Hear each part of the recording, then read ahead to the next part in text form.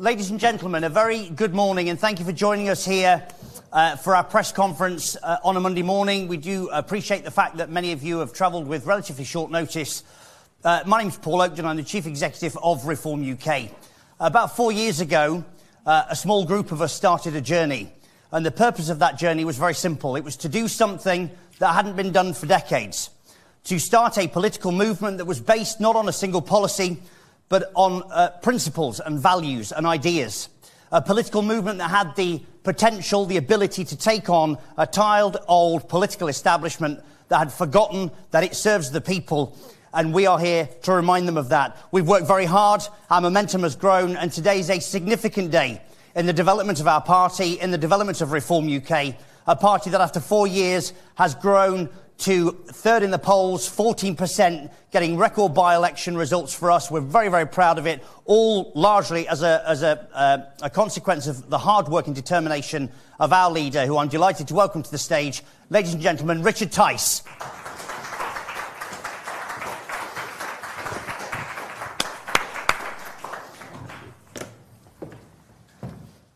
Good morning, everybody. Very good to see you this Monday morning. Thanks for being here. Now, something extraordinary happened last week. The Chancellor, he said, we have a plan, and the plan is working. The Prime Minister repeats it endlessly. Clearly no one's told them that the economy, our country, is in recession. Clearly no one's told them that that recession per person is the longest since records began almost 70 years ago. People are getting poorer. That recession, almost 2 years per person. If that's their plan, well, it's not the plan of the British people to get poorer. Let's be honest, it's not surprising they're sinking in the polls if they think a recession is a good idea. And something significant has changed in recent months. I've noticed people's concerns and anxiety has turned to anger and fury. Because nothing works. Britain is broken. And we all know who broke it. There are so many areas where it's broken, but let me just give you a few examples. I mean, there is absolute fury across the country that the Tories have imposed on us without any democratic consent whatsoever, in complete breach of what they promised in the 2019 manifesto and previous manifestos. They've imposed on us mass immigration that we can see from the data is making us poorer. No question whatsoever.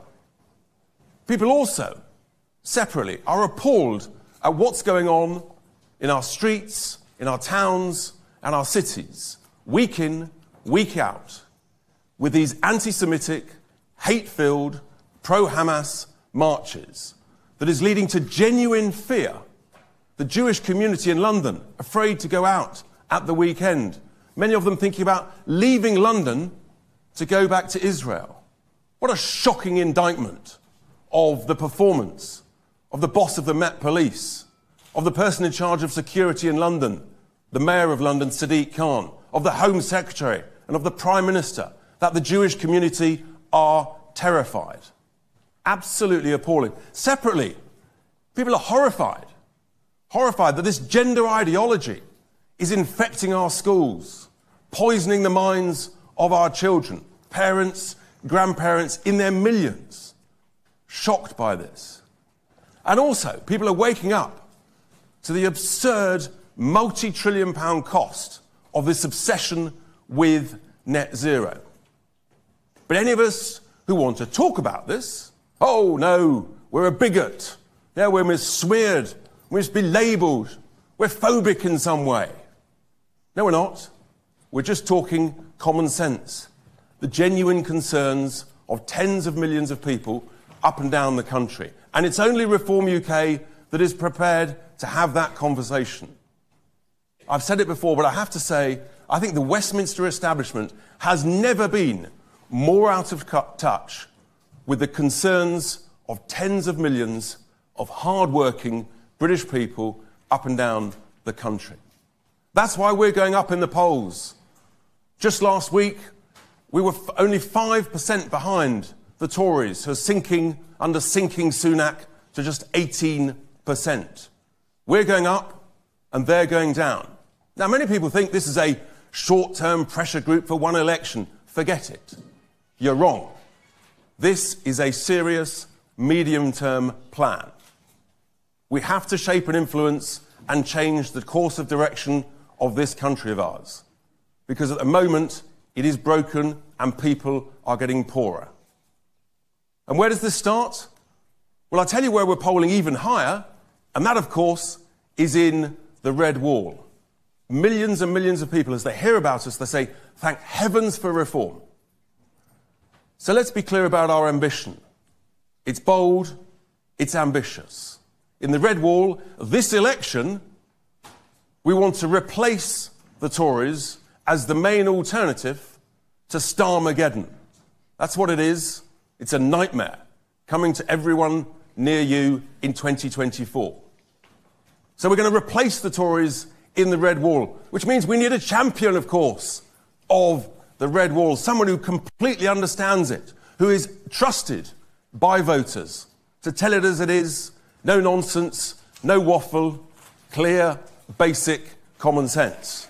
And I'm delighted to announce that I have found that champion of the Red Wall for Reform UK. He's also, coincidentally, going to be Reform UK's first Member of Parliament in the House of Commons. He is, of course, a person of great integrity, no nonsense, and is the Member of Parliament in the county of Nottinghamshire for Ashfield. Please welcome Mr. Lee Anderson.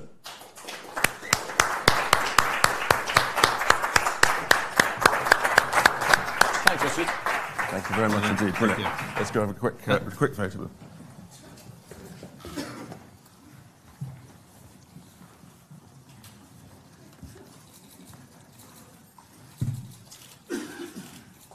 Happier than you.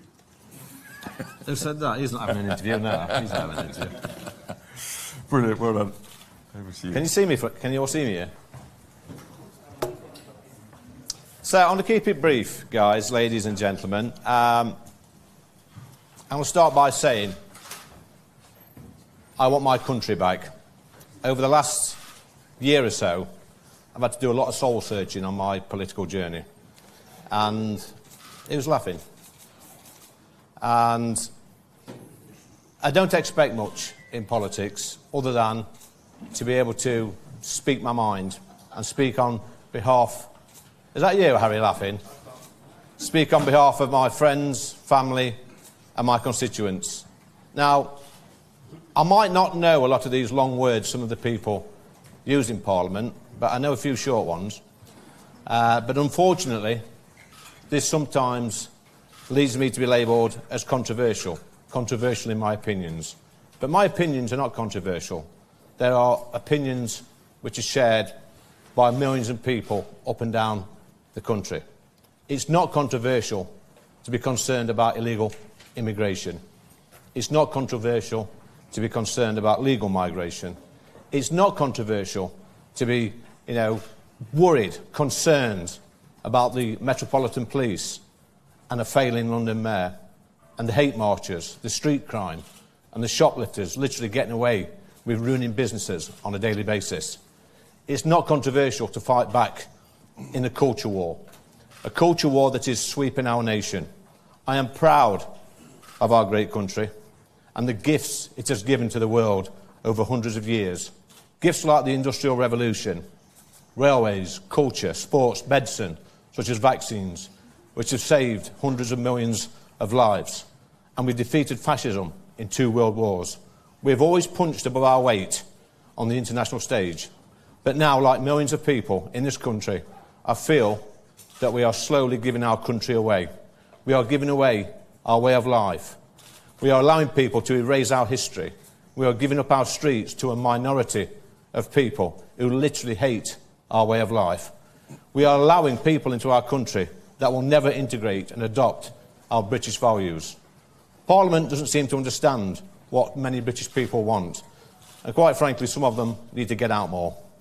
I made some remarks a few weeks back about the London Mayor, for which I was stripped of the whip from the Conservative Party. And let me be clear right now, on this stage, I will not apologise. It is no secret that I've been talking to my friends in Reform for a while, and Reform UK has offered me the chance to speak out in Parliament on behalf of millions of people up and down the country who feel that they're not being listened to. People will say that I've took a gamble, and I'm prepared to gamble on myself, as I know from my mailbag how many people in this country support Reform UK on what they have to say. And like millions of people up and down the country, all I want is my country back. Now, this may sound offensive to the Liberal elite, but it's not offensive to my friends, my family, my constituents and some of my donors. Constituents like my mum and dad, who told me they could not vote for me unless I joined Reform UK. My parents are both nearly 80, and they get it, and I must not let them down. As I said at the beginning, I want my country back. Thank you. Brilliant. Well done. Fantastic. Yeah? Fantastic. So, thank you for that. I'm going to take some questions from members of the media and the press. We'll start with the People's Channel. Chris Hope, GB News. Chris Hope from GB News. Lee Anderson, on the 2nd of January, you said reform is not the answer. It leaves the door open for Sir Keir Starmer. What has changed in 10 weeks? And how can voters trust you at the election when you so publicly betrayed the Tories? Well, over the last 10 weeks, we've seen, well, one big thing changed last week, Chopper, and that was Mr Galloway coming into Parliament. And we have to fight back as a country. And the only party that's offering that fight back, what I can see, is Reform UK. You know, this is a big problem. It's a concern.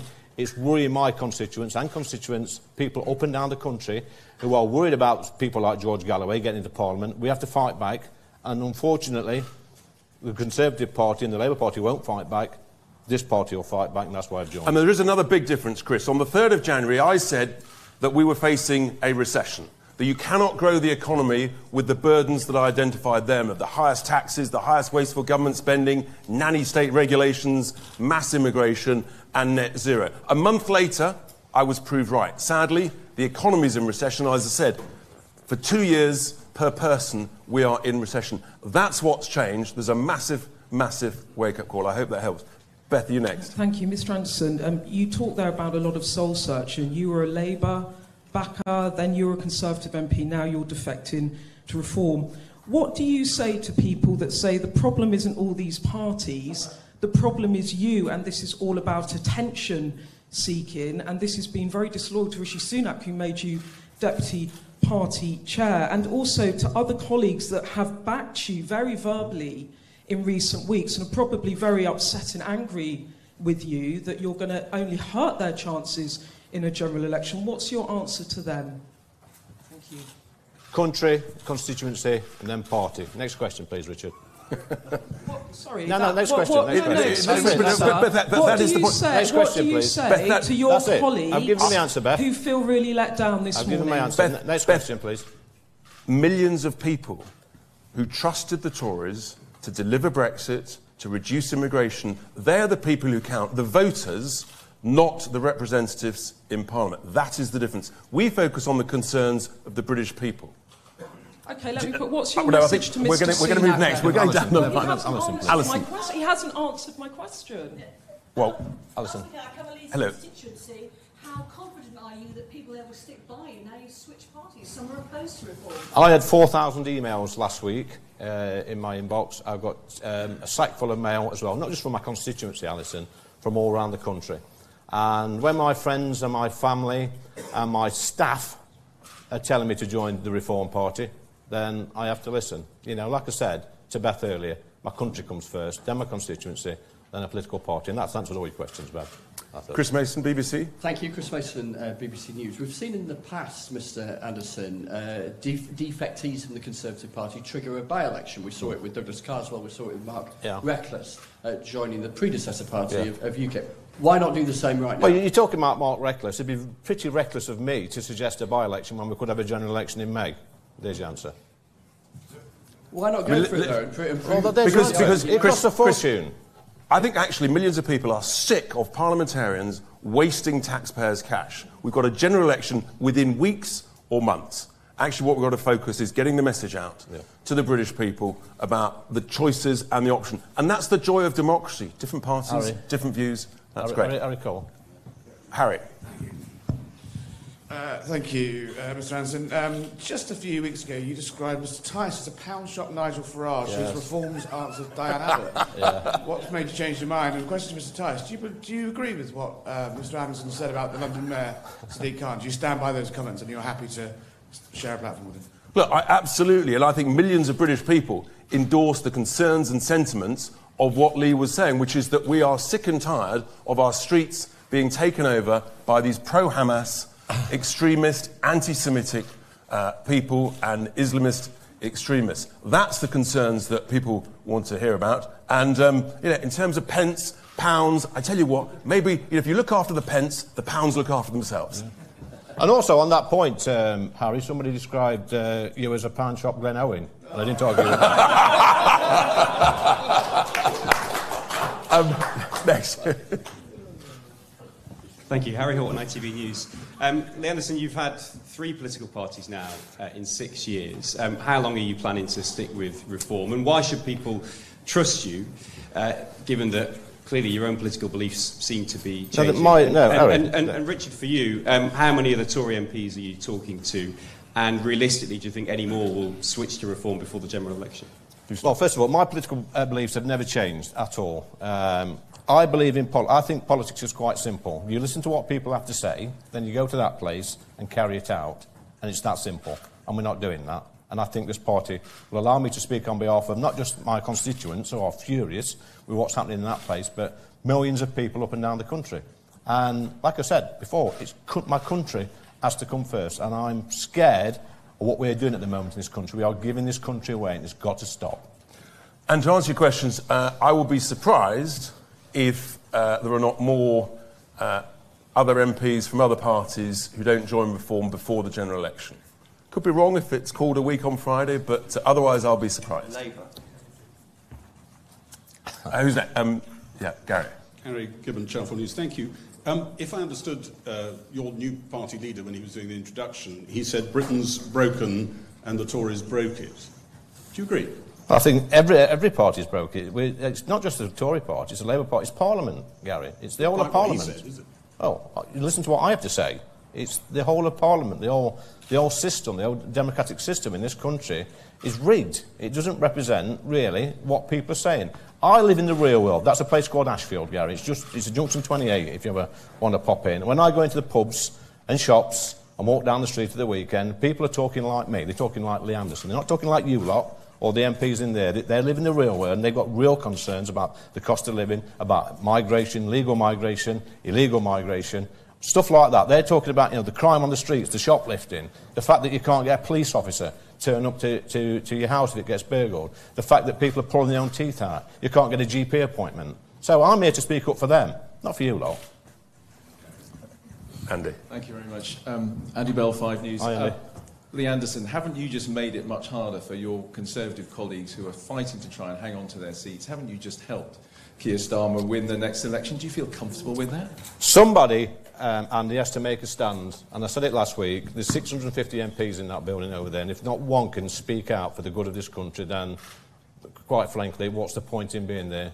I have to live with my conscience. My conscience is clear. When I go and see my parents yesterday on Mother's Day, happy Mother's Day, Mother, and they say to me, Lee, you need to join reform. This country needs saving. We're absolutely fed up with what's happening on the streets of London. We're fed up with what's happening up and down the country. We're just fed up. We need change. If my parents are saying that, then I can sleep well at night. I've got a very simple message. Vote Tory, get Starmer. Vote Reform, get Reform. Who's next? Thank you very much. George Parker from the Financial Times. Mr. Tice, question to you first of all. You talked about anti-Semitism and the rise in anti-Semitism. Are you equally worried about the rise in anti-Muslim hatred and attacks on the Muslim community? And so, Mr. Anderson, just specifically on the extremism policies of Rishi Sunak, he gave a speech on the steps of Downing Street last week. Michael Gove's got a new announcement on extremism policy this week. Do you think your former party is doing the right things to tackle extremism? Look, all extremism and all hate is bad, but we are clearly seeing that the real, most frightening impact on our streets and in our towns and cities at the moment is the threats to the Jewish community. I touched on it in my speech. I'll reinforce it. It's utterly appalling. And I called for these marches to be banned on October the 11th because I went on the very first one on October the 9th. I was ranted at, I was abused, I was shouted at. Israel hadn't even responded by then. I knew there was going to be a problem. And I tell you what, if they'd been banned then, we would not as a nation be where we are now, and the Jewish community would not be terrified. And so, I think actually, sadly, I was right then, and I'm still right now. Who's next? Just to the right of you. Sorry, you wanted to... Yeah, sorry. Well, I mean, words are all well and good. And I agreed with pretty much everything the PM had to say on the steps of Downing Street a few weeks back, but we don't want words anymore, we want action. And when people up and down the country see these marches, these demonstrations in central London, they get emboldened, and then it starts happening everywhere else, and we're seeing MPs' offices attacked, we're seeing MPs attacked in the street, we're seeing council meetings or political meetings, ambushed, and we're not doing enough.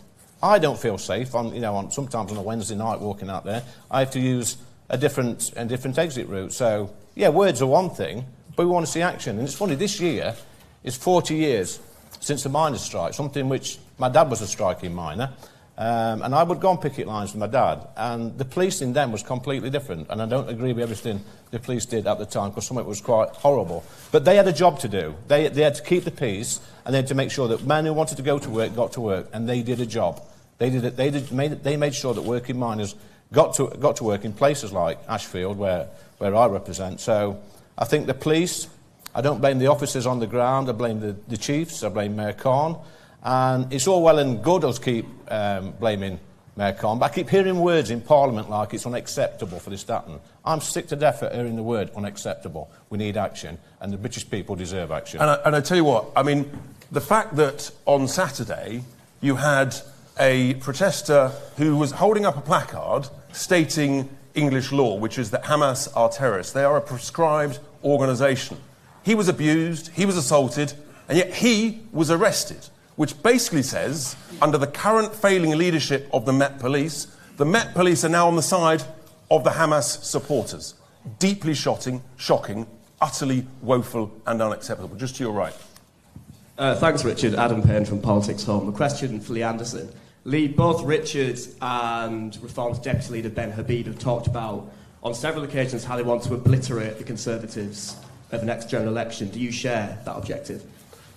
It's not an objective which is at the top of my agenda. My vision for this party is to win seats like Ashfield. My priority is winning Ashfield and places like Ashfield. Places that I think have been let down by my old party. Boris said in 2019 that the people in places like Ashfield had lent the vote, and they had people like my parents and my family and my friends voted Conservative for the very first time with high expectations. And the promises have not been delivered. And, I have to be with a party that puts this country first, rather than their mates at the tea parties and clinking their champagne glasses or wherever they go over the evening, scared to upset people. Well, I'm not scared to upset a few people, ruffle a few feathers, but you know what? I invite any of you. Mind you, you're normally there up in Ashfield the weekend, a lot of you, especially at Guardian, knocking on 1,000 doors to try and get a bad comment out of me, and you're going to struggle with that one, by the way. Next question. Yes, hi. Thank you, Kate McCann from Times Radio. Lee Anderson, you've said a number of times that you want to get your country back. For the people listening, can you explain who has control of the country at the moment and how you intend to get it back? And to Richard, is this the first of many MP defections? Thank you. When I go out to that place over there, Kate, on a Wednesday night, and I see thousands of people, an angry baying mob, flashing graphics onto Big Ben, Elizabeth Tower, which says "From the river to the sea," we have not got control of our streets. This is a murderous, vile, wicked sort of thing that you see on our streets, and the police just stand there and do nothing. And then, like Richard said earlier, you see one chap with Hamas is a terrorist organisation, which it is, and 6 burly coppers wrestle him to the ground and drag him off. How is that right? How is that right in this country in this day and age? It's not. And I feel, people are looking at this on TV. We work in a bubble in that place over there, which is MPs, which is lords, ladies, the media, staffers, whoever. But in the real world, my parents, who I keep banging on about, are watching this on TV every night, and quite frankly, they're disgusted. It's their country. Here's another way that I express it, Kate, which is that When we grew up, we were taught by our parents to trust three things. You could trust the government, you could trust the police, and you could trust the post office. That was literally the embodiment of the United Kingdom. And now, sadly, trust in all those three entities and institutions has completely collapsed. That is actually about getting our country back, trusting what we want to trust, what we used to trust when the country worked. And actually, when individuals were getting wealthier every year. To answer your question about the MPs, well, look, let's wait and see. But unless there's an election called in the next few days, and if it is Prime Minister, we're ready. 630 MPs up and down England, Scotland, Wales, we are ready. Then yes, I would expect some more to follow. Morning, both. There have been plenty of reports that money was offered in previous attempts to get Lee over. Can you confirm that absolutely no cash has exchanged hands ahead of today? And Lee, do you have a message for any of your old Tory MP mates who might be wavering in two minds, thinking of defecting, upset with Mr Sunak? What's your pitch to get them to cross the floor with you? Well, so to be clear, no money has been offered at all, so we'll clear that one up straight away. And message to my colleagues is, look, it's a sad day that I'm leaving my colleagues, but if I'm honest, this time next year they'll be sat on the same benches as me. And let's be clear, here's the deal. The deal is we're going to get Lee re-elected at the general election as Reform UK's MP. And the second part of the deal is Lee is going to be a fantastic champion of the Red Wall, and we are going to replace the Tories as the alternative to Starmageddon in the Red Wall. That's the deal. One more here. Yes. Ava. Hi, Ava Santina from Politics Joe. I can't stand up, I've got a short skirt on. Sorry. Lee, we've spoken a lot here about protests, but what will your first domestic policy be for reform? And we've got teacher strike potentially in September. How will you handle that in Parliament? Let me pick that up, because on our website you've got our contract with you, which is our equivalent of a manifesto which sets out the whole... Yeah, but hang on, no. Lee is with us. And the key thing about that, we've touched on all the other things, the key thing is you've got to make work pay. And that's why the key economic policy of lifting the starting point to pay income tax to £20,000 from £12,500, that will make a massive difference to many, many people on modest incomes, on low pay. That will be the biggest single factor, and that's absolutely essential. I've signed up to the key pledges of the Reform Party, so it's on the website, Ava. Feel free to go, we'll have a look and say, yeah, Lee Anderson agrees with all of that. I think we've probably got time for one more. And yes, hello. Hi, I'm Amy Gibbons from The Telegraph. Lee, you told me less than 2 months ago that there was no conceivable world in which you would join Reform, and in your words, knife the Tories in the back. What was the turning point for you in the interim? Well, there's not been a turning point. I mean, we all know that sometimes politicians, Amy, are about as trustworthy as journalists with what they say and do. But it's been a gradual journey, and I think there's been several tipping points over the past few months.